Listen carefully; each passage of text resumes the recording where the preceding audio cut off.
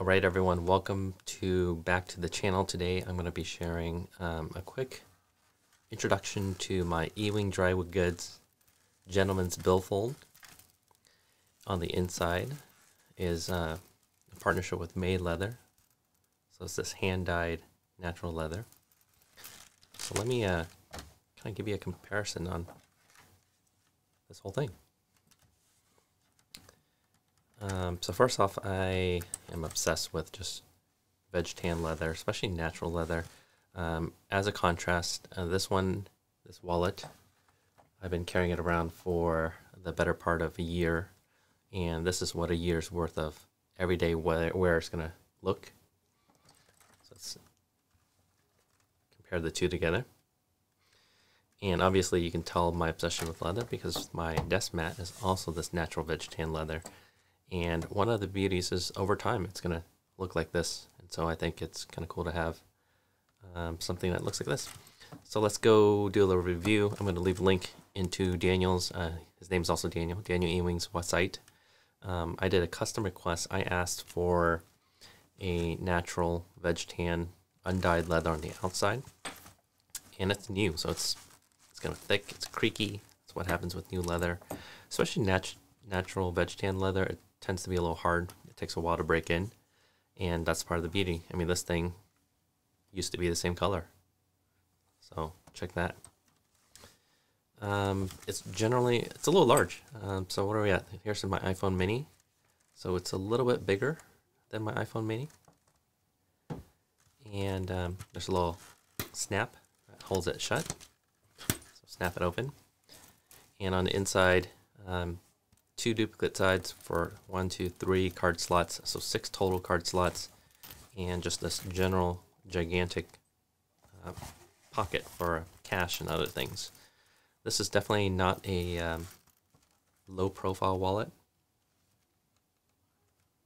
It's going to be something that's a little bit on the bigger side. And so it comes with a lanyard, a little brass hook lanyard right here. And then the little cord is made out of this same hand-dyed, kind of very psychedelic look, and it attaches to this upper corner right here. So I'm going to remove the lanyard for now, just so we can navigate a little bit easier. And make sure you get a nice view into this. I love the Mae Leather design because I think it's very psychedelic, just a hand-made, hand-dyed color, and I'd be very interested to see how this ages over time. Again, the pockets are a little creaky. It's going to take a while to fill up these pockets with cards, everything. And so I think for my personal use, this is going to be something I will carry inside a jacket, or it's going to go in my backpack and hooked into with a lanyard. And this is brand new. So we're going to come back probably a year from now, and we'll see a new comparison. I'll probably get something new to compare this against. But I think what I love about natural veg tan leather is that over time it kind of forms this beautiful patina, kind of caramel golden color, and it keeps getting better. So it keeps getting softer. I think the color keeps getting really, really nice. This desk mat is going to change over time. And one more area of detail to look at is I think the edges. Whenever you buy product, leather goods, just check for the edging. This is finished. So what he does is he burnishes. So basically you're putting a little bit of water and maybe some other product there.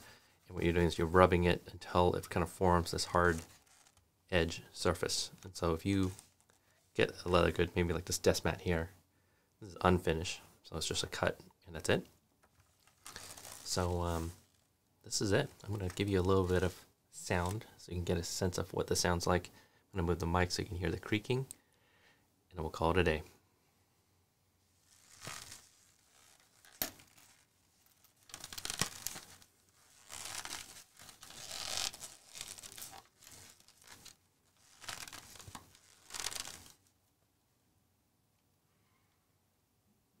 Thanks for visiting, and I hope you enjoyed just the Ewing Dry Goods Gentleman's Billfold with lanyard in partnership with Mae Leather. And I'm really excited for this wallet. We'll see you in the next one.